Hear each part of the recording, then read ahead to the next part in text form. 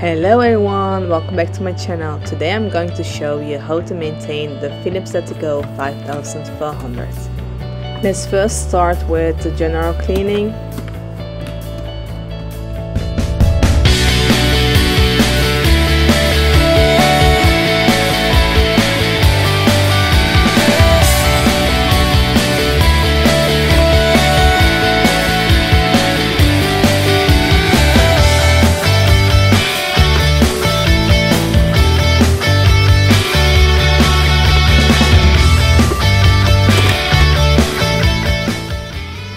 Now it's time to use the Philips coffee oil remover, which has been recommended to use every single month to remove the coffee oil within the machine.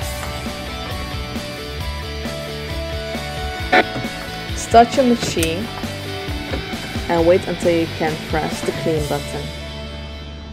Choose then the Brew Group Clean and follow the steps, the instructions on the screen.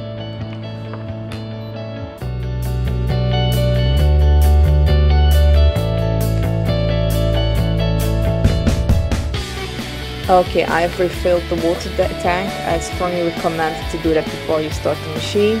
Now it's time to follow the steps on the screen, by the way. Sometimes it goes back as it takes too long for the machine for you to give them instructions. Anyway, keep the tablet pipette and throw it in the little gap in front of the machine. Follow instructions on the machine and press start.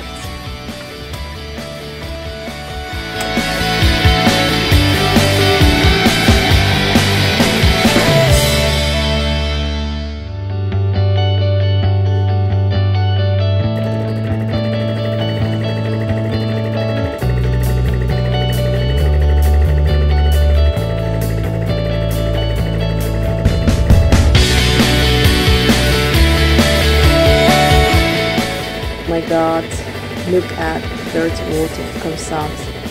This used to be coffee oil, and it's strongly recommended to do these steps every month, so the taste of your coffee will not go worse or gross actually. I must say that yes indeed, I haven't done this I think the 4th or 5th month after I bought this machine, and believe me, the coffee tastes really worse when you do not remove the oil within the machine. So strongly recommended to follow the instructions for the maintenance with respect to this machine.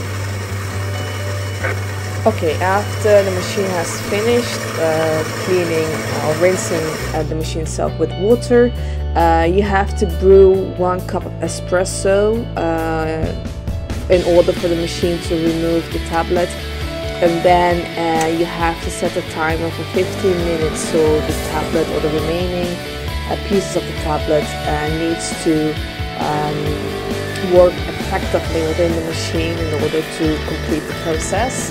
At the moment I've pressed on 1 cup of espresso.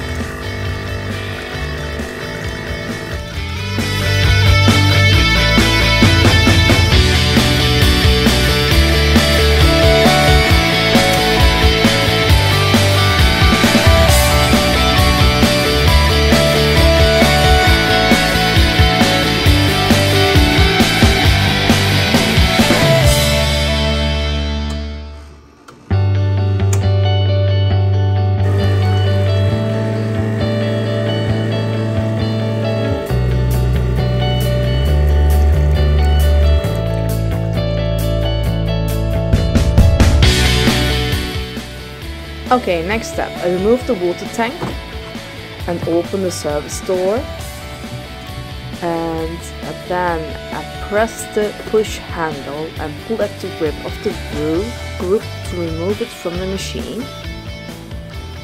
And yes, push it and then rinse the brew group thoroughly with lukewarm water and clean the filter thoroughly and let the brew group air dry. But before that, let's clean the brew from inside. Watch out. Yep. Really dirty. Well.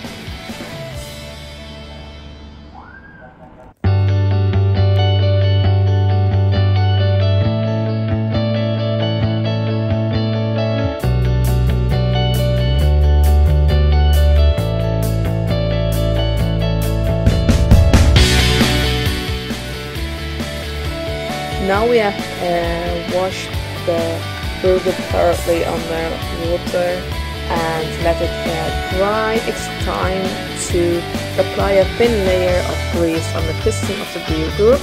Apply a thin layer of grease around the shaft located on the bottom of the brew group, and apply a thin layer of grease to the rails on both sides. To lubricate the brew group, you need the Philips Seikos Grease HD 5061.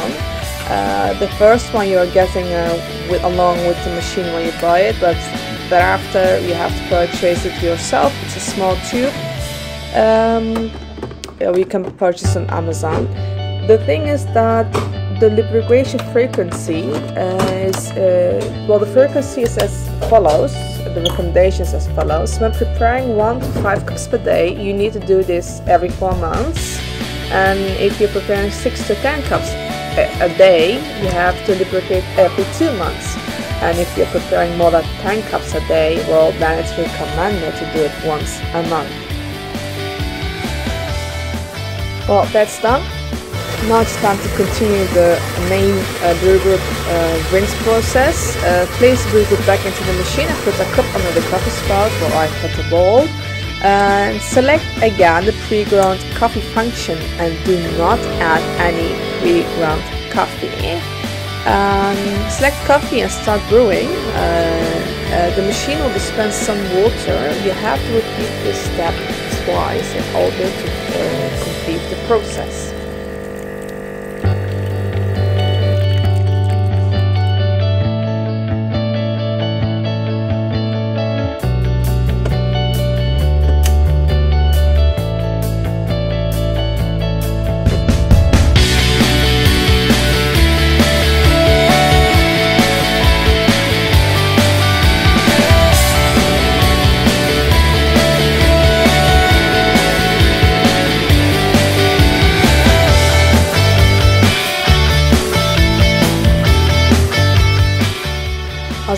Last but not least, the quick clean function.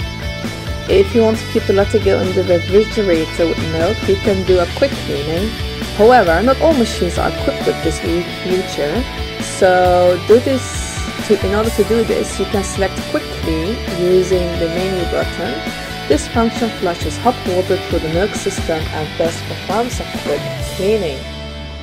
Well, that's it. My coffee machine is now clean and ready to continue brewing more coffee. Don't forget, great attitude is like a perfect cup of coffee. Don't start your day without it. Please like and subscribe to support this channel. Bye bye!